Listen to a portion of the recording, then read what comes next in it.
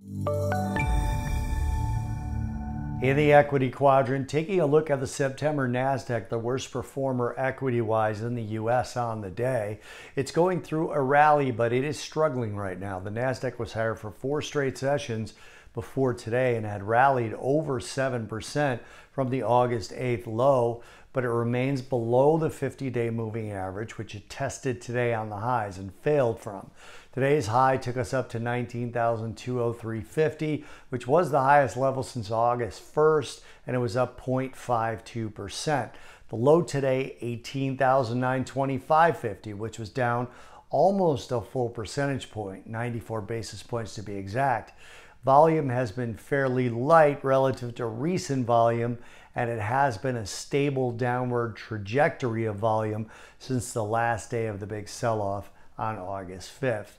Consumer sentiment continues to wane, and it's part of the reason for weakness in the equities in general. An 8-month low in consumer sentiment, weighing overall according to the Consumer Sentiment Index from the University of Michigan, which came out at 66.4 in July, and we're due out to get a new figure in 2 days on August 16th. We're going to get retail sales tomorrow, so we got 2 days of consumer-facing data, which don't directly affect the NASDAQ, but indirectly do, since a lot of consumer decisions are based on technology right now, whether to buy a new TV, new computer, new phone, etc. And a lot of that suffers when you have a consumer that is going through a struggle as well.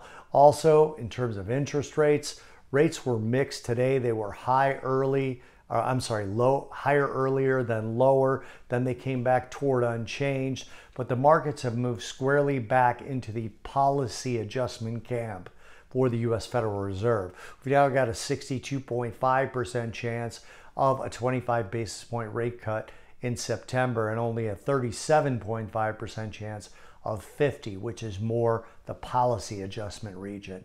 A couple of weeks ago, 86.5% were calling for 50, and 13.5% chance were calling for 25. That was at the beginning of August. So we're now more in the sort of slow but steady rate cut camp. That's going to be better for equities overall than a sort of emergency panic bunch of rate cuts that could point, at least from the market's perspective, to things being worse than the market currently thinks things are.